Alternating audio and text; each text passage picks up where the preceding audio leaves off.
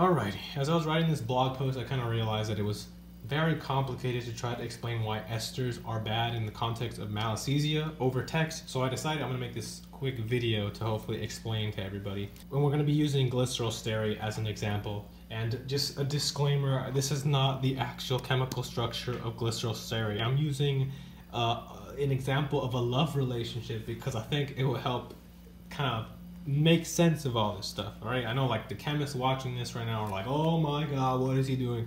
Okay, but anyways, so here we have glycerol stearate, which is a combination of glycerin and stearic acid. Stearic acid has a carbon chain length of 18, which means that Malassezia can feed on it. Okay, it can grow in the presence of stearic acid.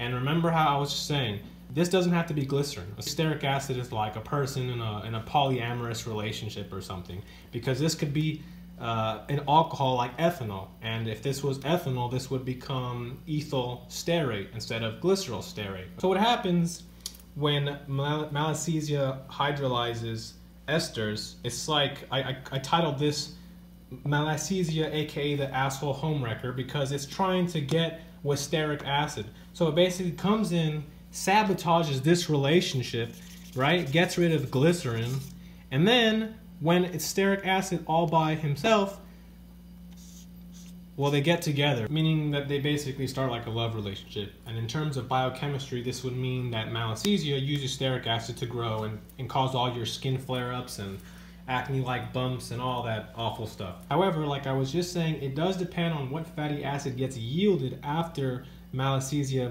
hydrolyzes the ester. One example here. Okay, we have ethyl caprylic.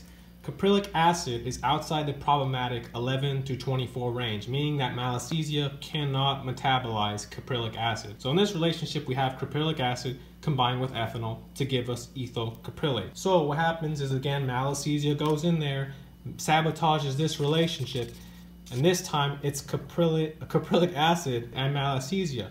But for whatever reason, in this love relationship, caprylic acid and Malassezia are not compatible. It's like, I don't know, caprylic acid is cool and likes Radiohead, and Malassezia likes rap music or something. No offense to people that like rap music. So then, essentially, Malassezia is off to go find love elsewhere. And if it can find love elsewhere through fatty acids, it eventually dies, which is what we're going to continue discussing in the blog post. So I'll see you there.